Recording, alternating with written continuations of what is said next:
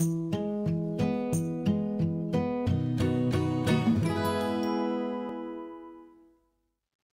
there, my name is Nikolai Keravoden and I organize book talks for the Manassas Museum. It's an awesome job because I get paid in part to read a lot of good books about local history. Normally we would have a monthly historical book talk where a local author would come to the museum, lecture in our gallery, answer questions, and sign books for our patrons. Obviously we can't do that at the moment. A lot of us are at home, and I'm sure for many of us digging into a good book might be a welcome escape right about now. We can't do it at the museum, so we're going to have to do it at home. Now, I've read a lot of good history books working for the museum, and I wanted to talk about one in particular that we hosted back in December for those of you that might have missed it, because I think you're going to really enjoy reading this. It's called Spy Pilot. It's by Francis Gary Powers Jr., who was the gentleman kind enough to give us a book talk on this, as well as Keith Donovan. Now, there is a foreword in here as well you'll find quite interesting. It's by Sergei Khrushchev, who is Nikita Khrushchev's son, the former Soviet premier. It's a remarkable book for a number of reasons. It's about Francis Gary Powers Sr., in this case, who was the U-2 spy plane pilot that we all learned about in school. He was shot down over the Soviet Union in 1960. He was subsequently taken prisoner in the USSR. And this is a really rare glimpse into the personal life of the family, since Francis Gary Powers Jr., one of the authors, is his son. He covers the controversies that unfairly surrounded his father and gives you a rare glimpse at the more human side of the characters involved rather than a pure recitation of facts. Although, if you're looking for historical detail and analysis, you've got it in this book.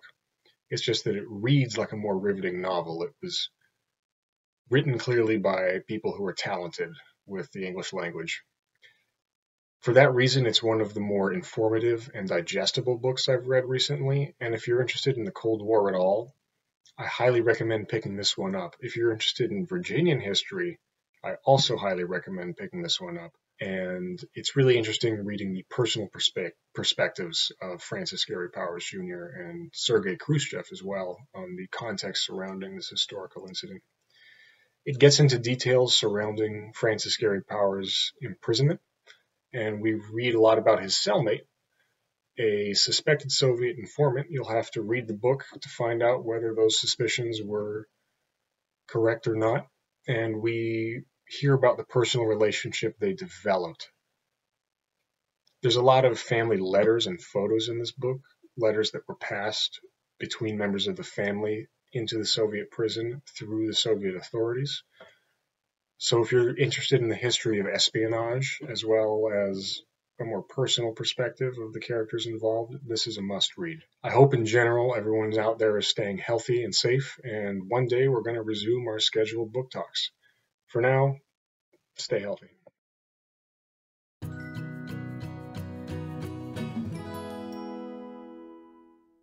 In college, I came out of my shell. I was curious, wanted to find out more about my father, and I started to do this research.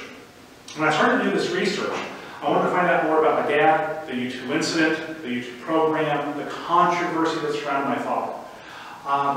And I started my research not to vindicate, not to honor, not to create a Cold War museum or to honor Cold War veterans or anything like that. I started my research for one simple fact. I wanted to find out the truth of what took place so I knew how to answer questions. So I started to do this research in college. First, go into the library. I looked at the Dewey Decimal System, for those of us who are old enough to remember that. And I find out that my father is on the cover of Time magazine in May of 1960. I never knew that before. I was in college when I found that out.